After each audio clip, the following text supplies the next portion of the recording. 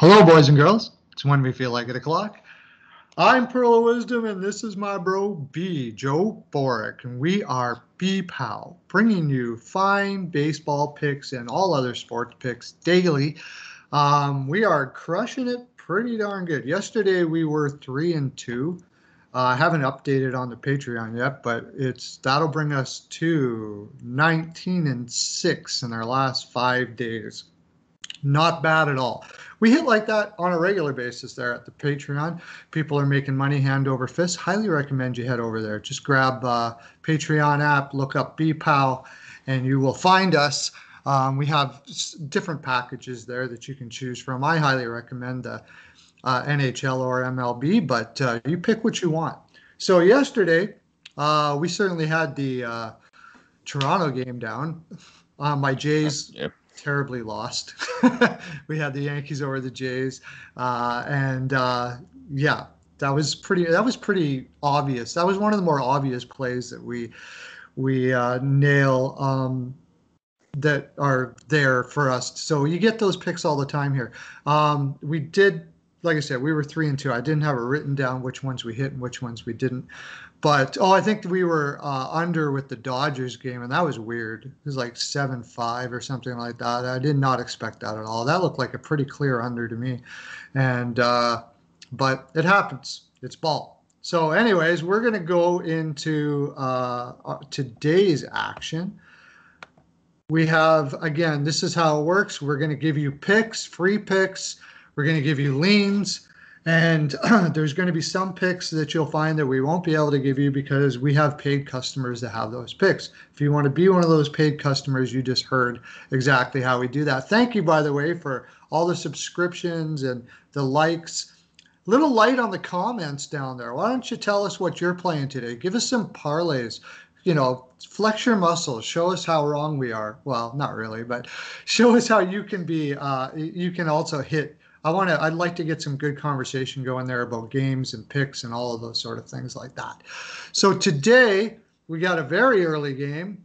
I'm thinking that I don't think this is a back-to-back either, so they must be heading on the road after this, right? Red Sox versus Marlins. Been a very interesting series. We don't have a play on this to our Patreon, so it looks kind of like a wash game too. What do you think?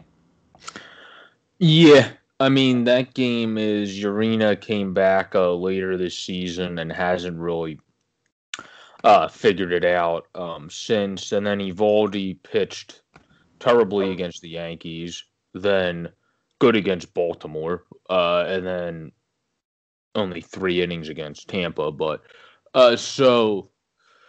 he's been inconsistent. He's been a solid 4 or 5 starter this year, which is what you kind of expect of him not due to his contract, but what you expect of Nathan Eovaldi as a pitcher. They just paid him stupid money. So, and then Urena is only in 2 games. He's another guy that's more of a 4th or 5th starter. It's a battle of like 4 or 5 starters. He has a career 4.62, and I mean, this is only 2 games. I think that game's pretty much a wash because, I mean, the over, when I looked on my app, they didn't even put it in yet. It wasn't even there. So, I would say that game's pretty much just a wash. I don't even know if it's still there now. So, no, it's not. I still don't see the Boston and Miami game on my thing at all. So, yeah, I wouldn't even bother with that game. Right. Okay. No, I'm sort of leaning the Sox simply because Vertigo and Devers are hot right now, but whatever. I'm with you on that. It could go anyway. Too many question marks in that game for me to put a pick on there. So we'll go Twins versus White Sox now. Yeah.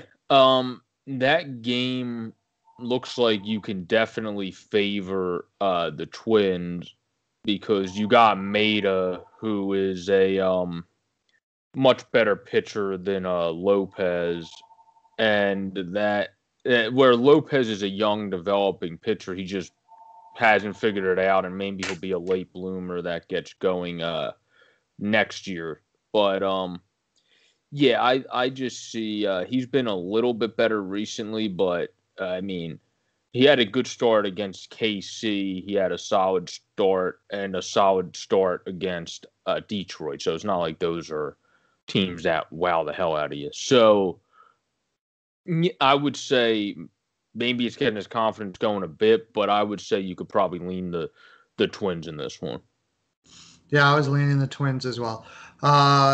Again, a series that we pretty much have been avoiding simply because, for me, anyways, it's just two teams that are so incredibly inconsistent, and that's the Diamondbacks and Angels. Uh, Pitching matchup is pretty much a wash. Do you see anything in those two pitchers that maybe they are? In fact, I would even go as far as say that Canning um, could get worse. What are your views on that? Yeah, I mean, these are two guys that are still developing. Canning's also been banged up, and I don't think the Angels have done a great job at developing pitching as a whole, even with a guy that's supposed to be good at developing pitching in Joe Madden now there. So uh, part of that's on them. I mean, they have Heaney that has a good curveball too. Everyone thought it would be able to develop in the right system. Well, clearly it's not Los Angeles, so he might be moved after this year. But I would say that Young, he's another. This is a guy that's more of a probably fourth or fifth starter again. Where Griffin Canning's a guy that now is pitching like a fourth or fifth starter, but is really supposed to be somewhere in your top three. Right.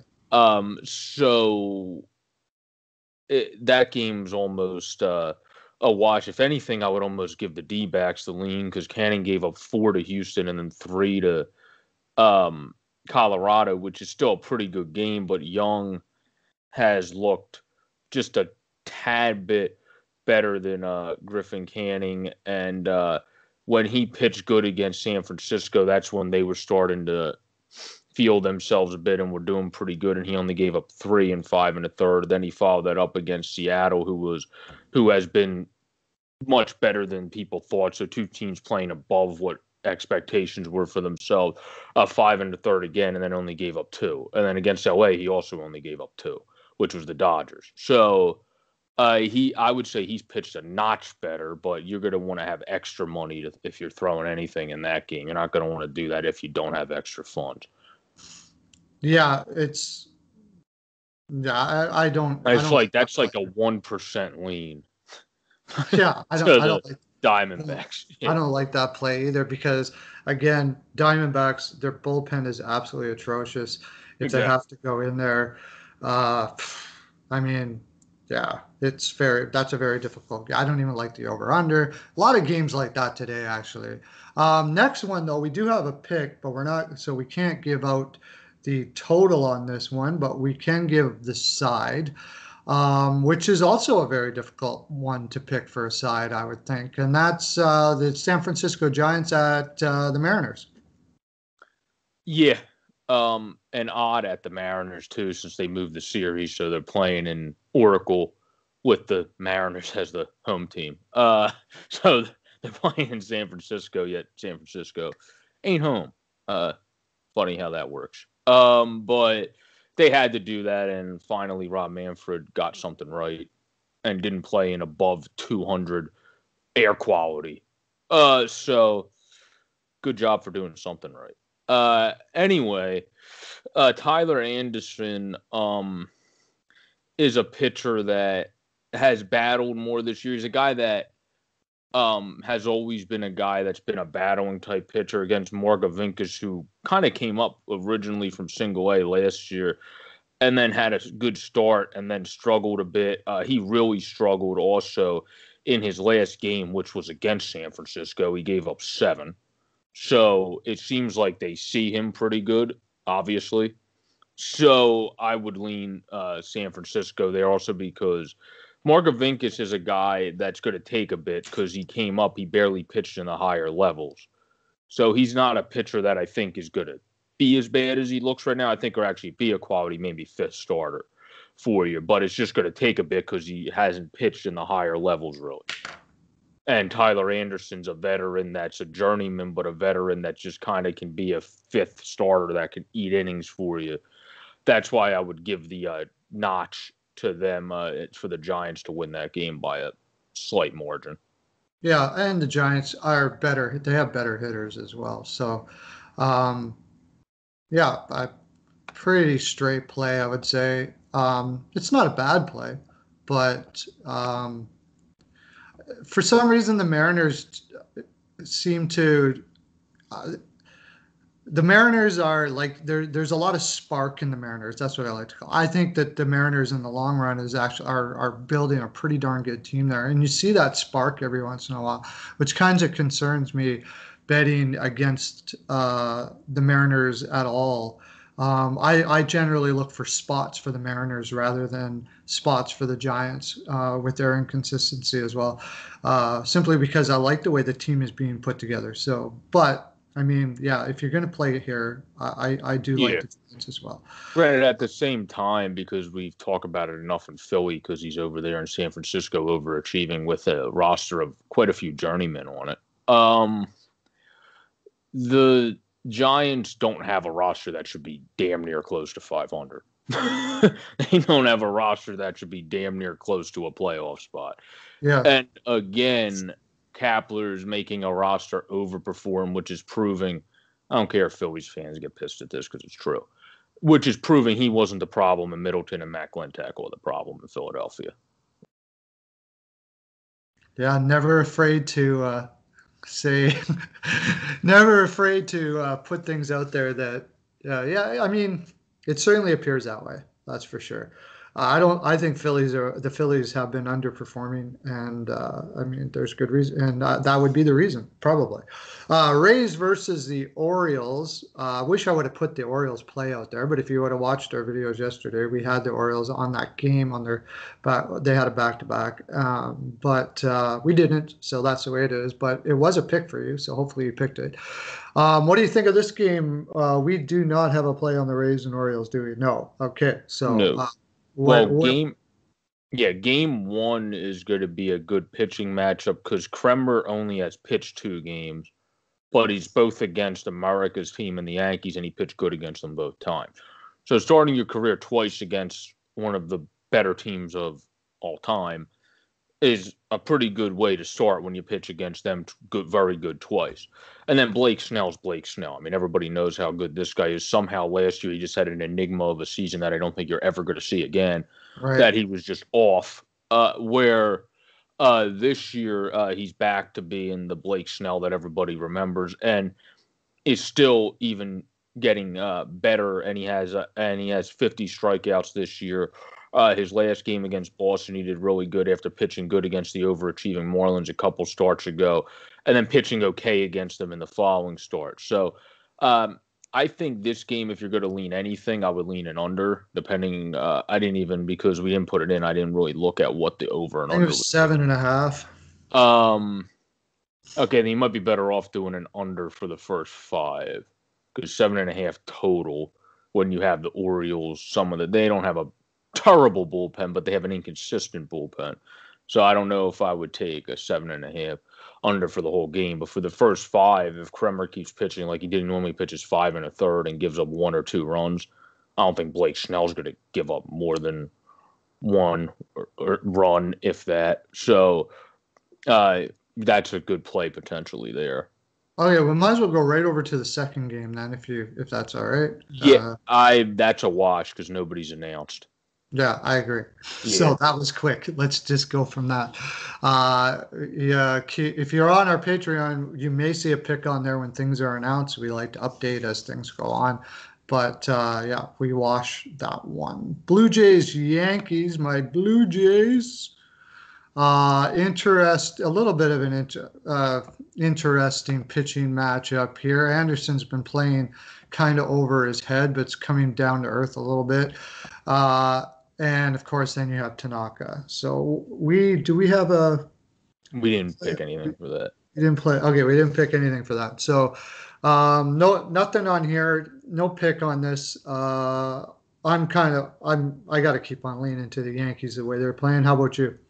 I agree. It would be a lean to the Yankees. And also, just to move on from this one quickly, I like to advertise this when I notice it. MLB TV's free game of the day is that game. So if you want to catch a free game on your computer or wherever the heck you're at 7:05 Eastern, you can download the MLB app, and that's the free game of the day. Nice.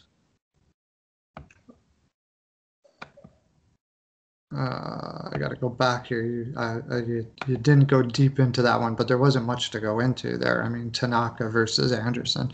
Cardinals Pirates. That under came in yesterday.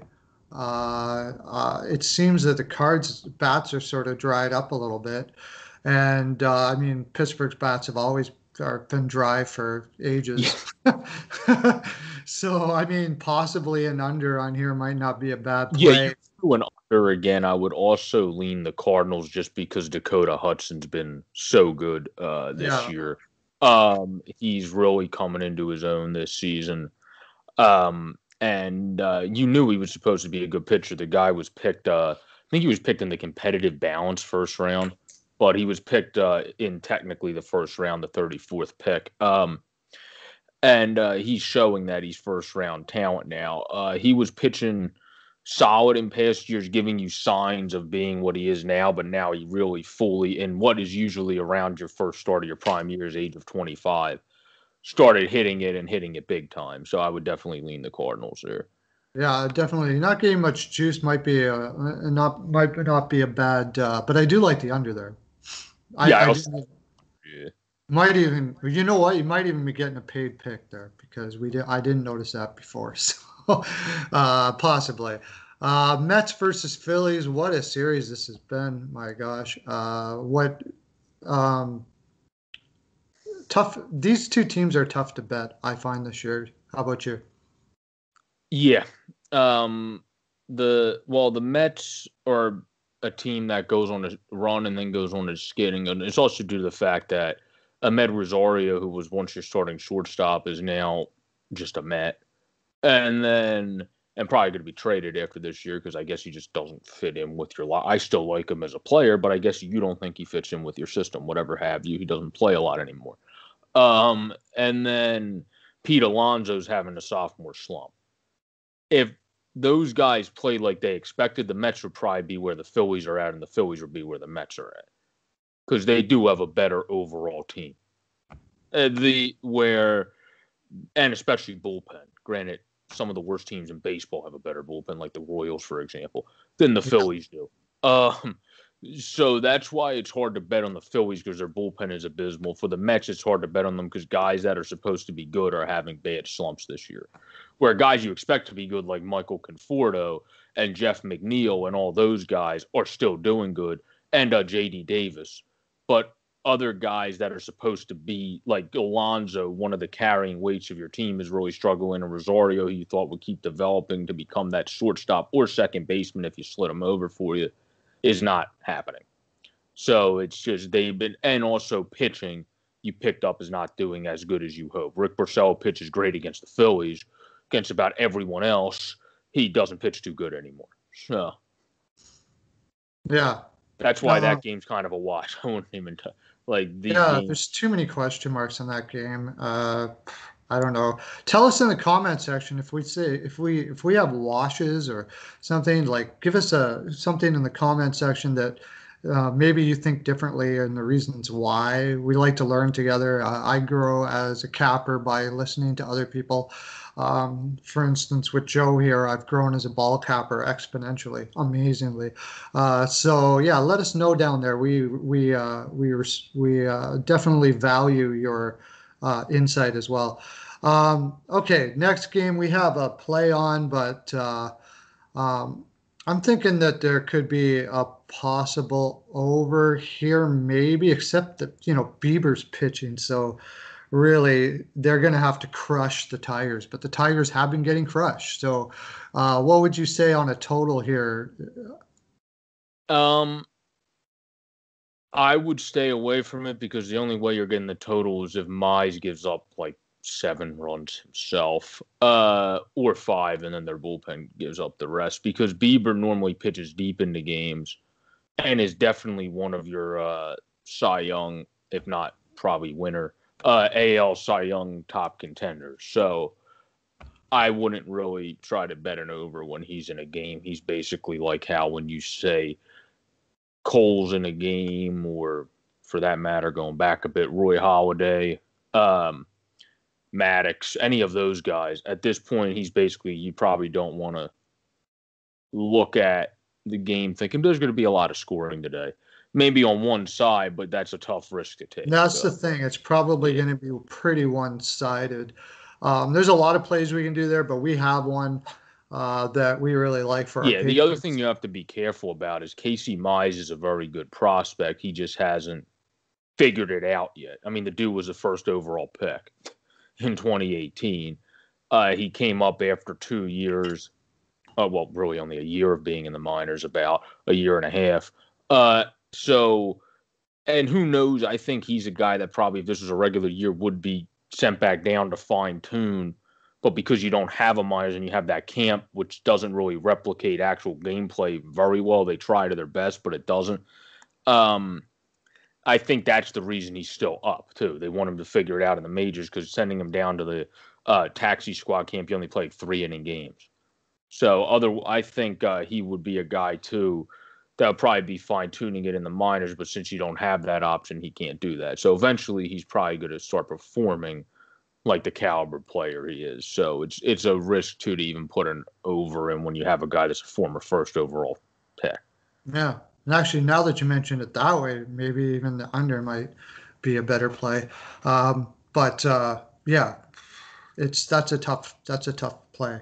Okay, so we're going to go with let's go Houston and the Rangers. Interesting thing here is that Valdez has struggled against the Rangers quite a bit.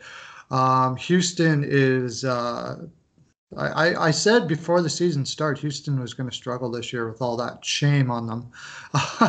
And I think we're all happy about that anyways. I mean, struggle compared to what that roster should probably be doing if they didn't go through all the shit that they did before.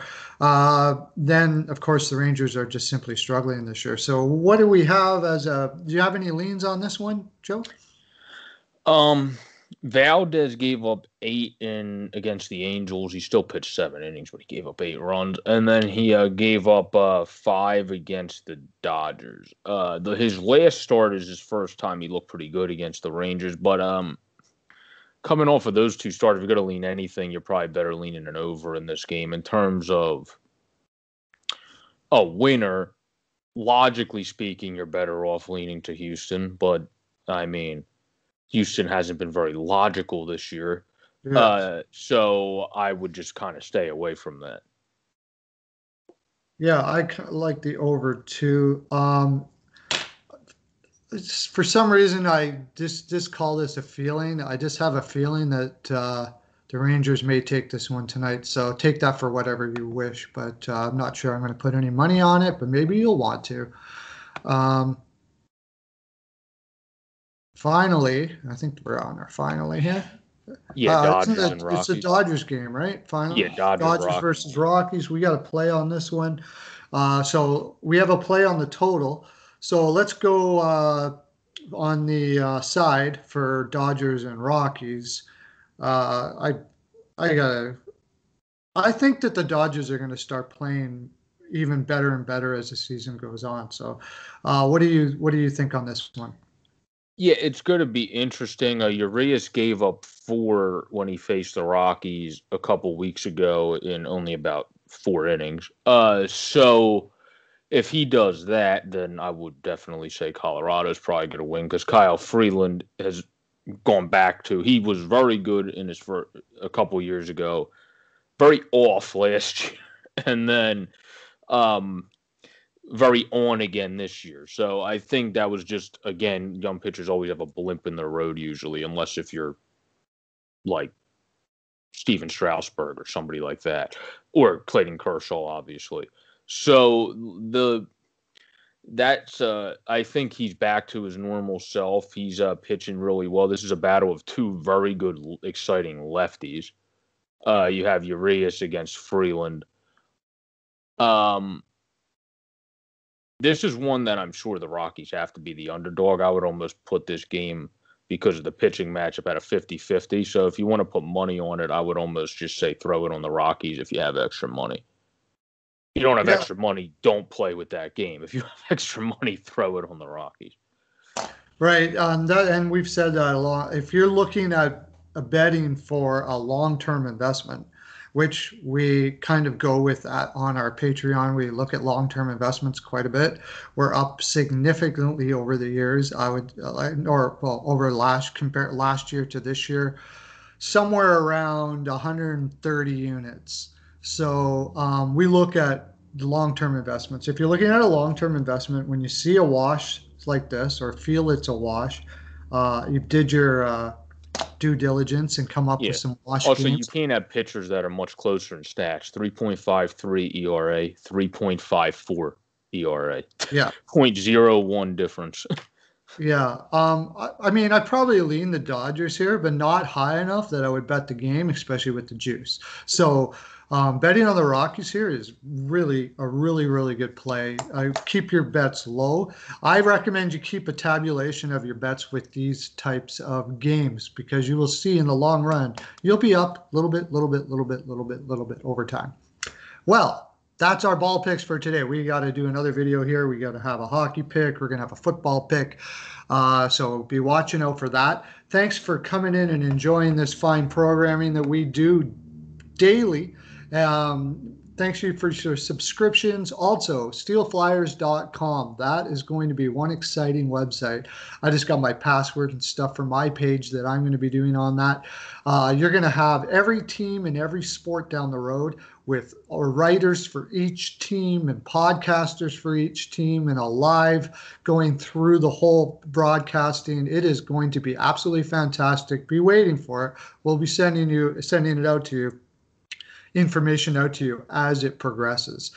For Joe Boric, you can also find our information on there too. You can go there now and you can find all our information. Joe does a whole lot of writing. Flyers nitty gritty. He's also a hockey guy. I'm a hockey guy. You can find all my information on there as well. Have a great day, everyone. Lots of love to you.